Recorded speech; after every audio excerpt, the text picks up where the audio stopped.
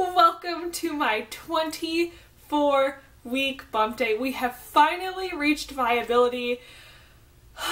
That's just such a huge breath of relief because that's just another mile marker that I have just been so anxious to get to. So to be here is just such a great feeling, and 24 weeks. Okay, so as far as symptoms this week, there have been some new stuff and then stuff that has just been more intense and this and that and that, whatever. So, first off, my hunger is outrageous. Like, I cannot get enough food. I'm so hungry all the time. And I have a really bad sweet tooth, which is something I don't want to have, but I totally have it and I cannot help it. I want sweets so bad, it's ridiculous. And like, this morning, so this is just going back to the regular hunger part, James usually gets up around 4:30 for work and he leaves usually right around 5. I always wake up for a little bit. I mean, I'd lay in bed the whole time, but I always, wake up to tell him bye and all that kind of stuff. Anyway, he was about to walk downstairs and I was like, can you bring me up a bowl of Lucky Charms? I'm starving. I was so hungry and I knew that if he didn't bring me up food, I was just gonna wake up and like go get food myself because I was hungry. So I ate a bowl of Lucky Charms at 4:45 this morning and it was amazing. Okay, so next, acid reflux still sucks. It's not a fun feeling.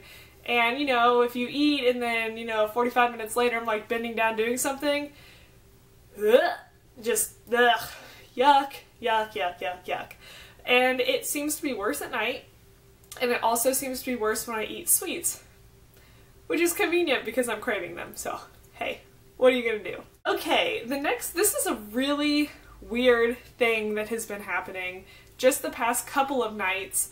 I've had a weird, it almost feels like a muscle that's quivering in my calf on my right leg, and I have no idea what that is. I started looking it up, and everything was going to restless leg syndrome, which can happen when you're pregnant, so I don't know if that's what it is or if I just had a weird quivering muscle or something. But it's not that it was uncomfortable, it's just annoying, and trying to sleep at night when it's doing that is just I feel like I keep having to move my legs, so maybe it is restless leg syndrome. I don't know. Okay, and then probably the last big symptom thing that I've been having the past week is normally I would get up in the middle of the night once to go to the bathroom, and now it's more like 2 or 3 times.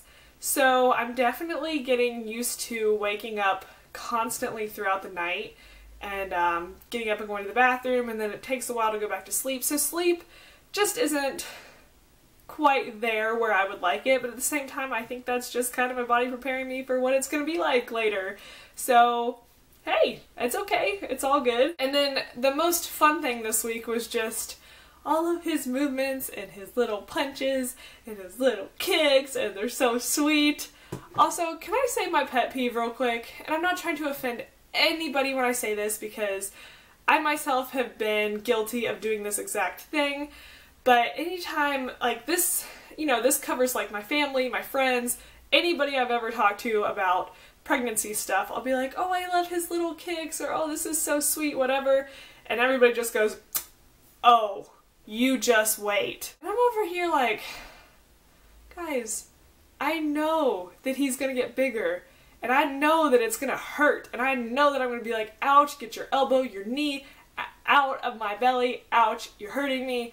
I know it's gonna get to that point. I am very well aware that it will get there, but while it's still little and cute, I just want to enjoy it.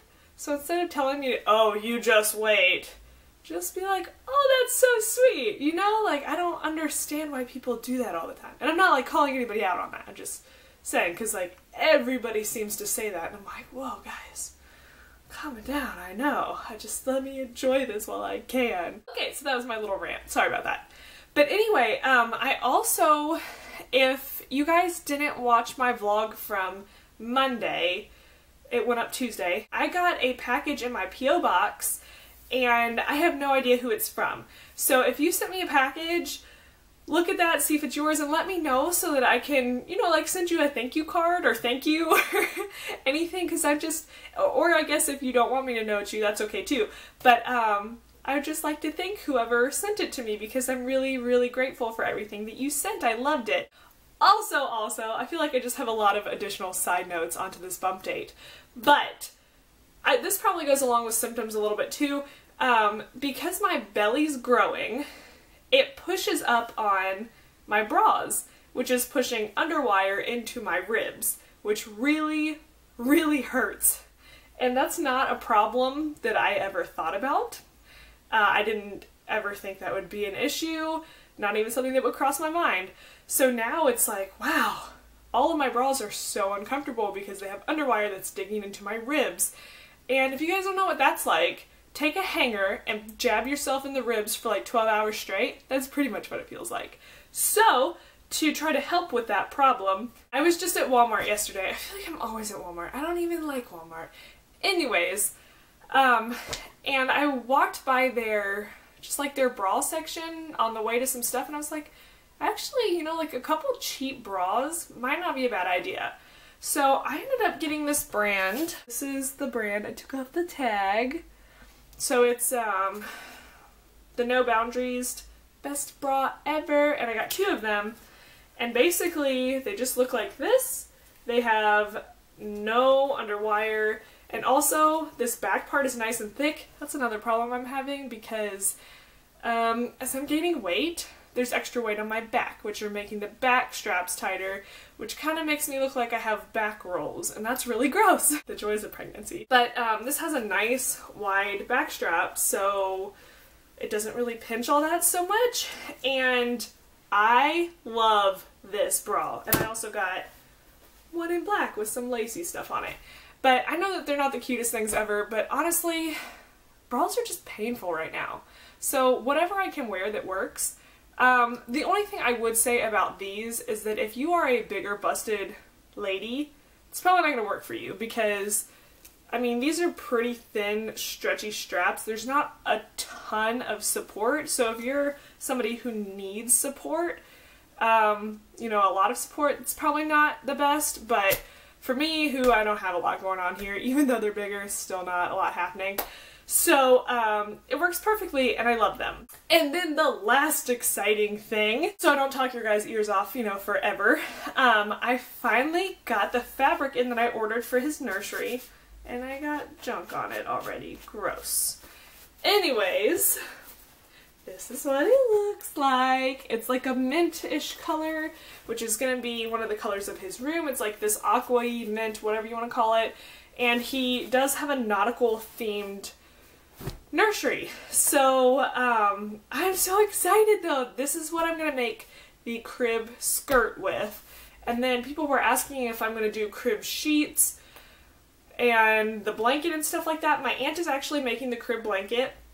And then, I don't think I'm going to do sheets simply for the fact that I don't want everything to be like super matchy-matchy. I like a little bit of a difference in things. And not only that, it's really not that much less expensive to make a sheet than it is to buy a sheet. In fact, it's a little bit more if you want special fabric. So I think I'm just going to get some of like the Target chevron, gray chevron sheets to go with it because his nursery colors are that mint color, gray, and little pops of orange. So I think I'm just going to buy them. I was asked to do a tutorial on how to do the crib skirt. I have never made a crib skirt before. So I can attempt to make a tutorial, but I can't promise anything because I can't guarantee it's going to turn out. So we'll see what happens. But anyway, I will stop talking about all of this and show you my belly.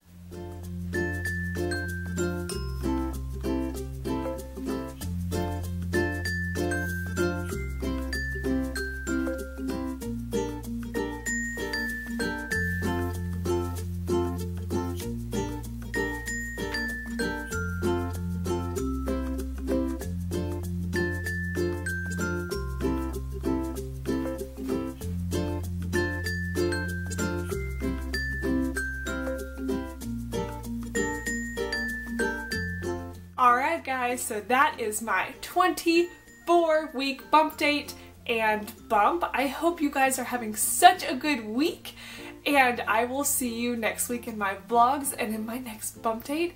I'm thinking about you guys and praying for you, and I will see you soon. Bye.